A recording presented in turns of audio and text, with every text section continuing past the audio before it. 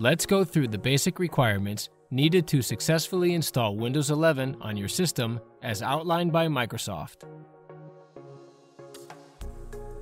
Your CPU must have at least 1 GHz with 2 or more cores on a compatible 64-bit processor or system on a chip.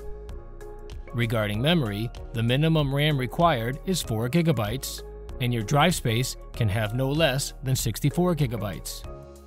For the BIOS, your system needs to be UEFI and Secure Boot capable. The system must also have the TPM 2.0 enabled in BIOS.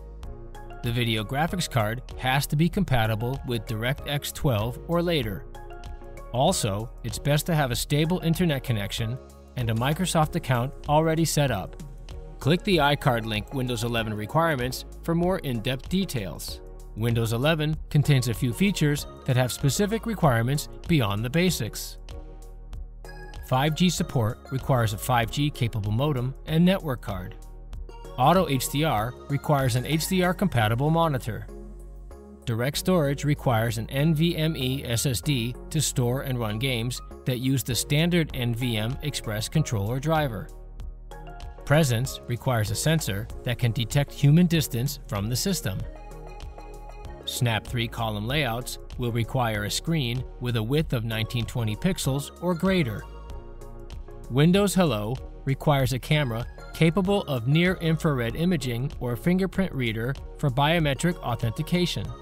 However, devices without these sensors can still use Windows Hello with a PIN or a portable Microsoft-compatible security key. To see even more features, click the card link for Windows 11 feature specifics. To locate your system's specification details, in the Start menu, type System Info.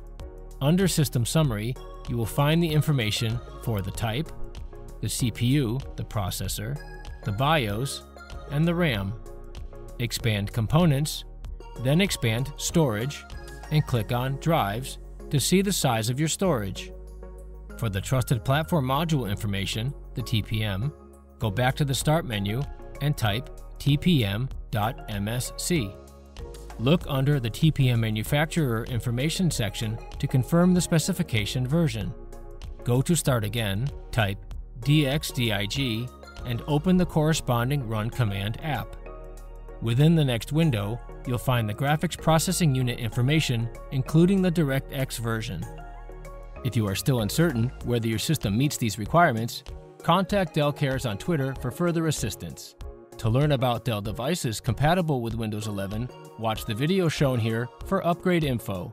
Keep an eye out for more Windows 11 content on this channel, so become a subscriber today.